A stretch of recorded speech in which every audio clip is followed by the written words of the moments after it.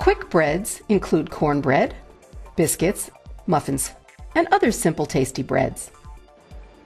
Banana bread squares are a good example of the muffin method.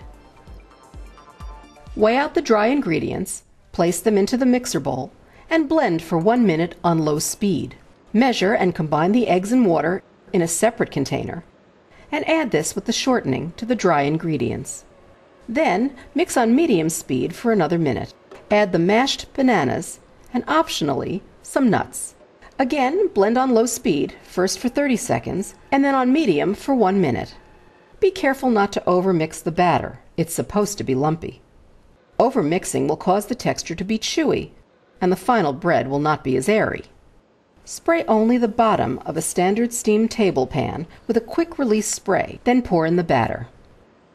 Bake in a conventional oven at 350 degrees for 35 to 45 minutes.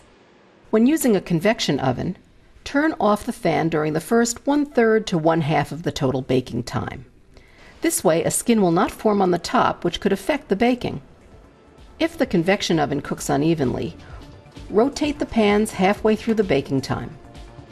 Remove the quick bread from the baking pans as soon as it's done, and serve the banana bread squares while hot for the best quality.